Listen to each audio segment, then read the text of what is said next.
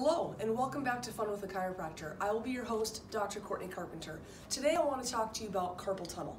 Have you ever noticed any loss of grip strength, numbness or tingling, or maybe a lot of irritation in your hand at night? You could possibly be experiencing carpal tunnel. You can't know for sure though without an exam from an awesome professional.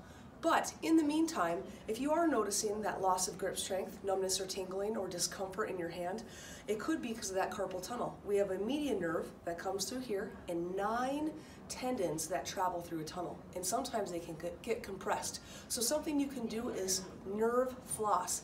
That's right, you can floss your nerves, not just your teeth. So something you can do, you're gonna put your hand, so pretend my right hand, numb and tingly, not feeling the best. I can put my hand here, look away, almost like I'm doing a Heisman, but I'm gonna bring my palm backward, and when I feel that pull, I'm gonna rock it back and forth. And that helps the nerve glide through the arm and the tissue like it's supposed to, and gets any adhesions or restrictions off of it so it can work like it's supposed to. So give that a try. Thank you.